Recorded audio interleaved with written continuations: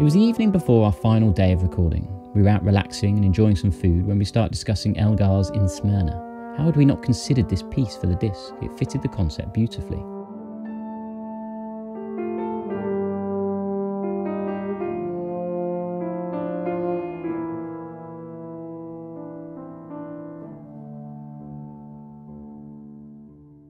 We decided it was simply too good to leave out, and if things went well the following day, we might just have time to arrange and record it. Elgar's original version for piano was swiftly found, Dorico booted up, and before we knew it, we had an arrangement. Dorico made this process ever so simple. It's intuitive, everything is where you'd want it to be, and the shortcuts and popovers allow you to access and input huge amounts of detail remarkably quickly.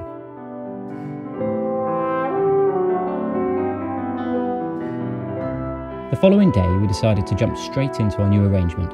After just a few bars, we knew we had made the right decision, and within half an hour we had ironed out any problems and found colours I'm sure Elgar himself would have been proud of. In Smyrna was a great addition to the disc. To be able to pull it together so late in the day is remarkable really, and credit must go to Dorico for ensuring the writing process never got in the way of what we were trying to achieve.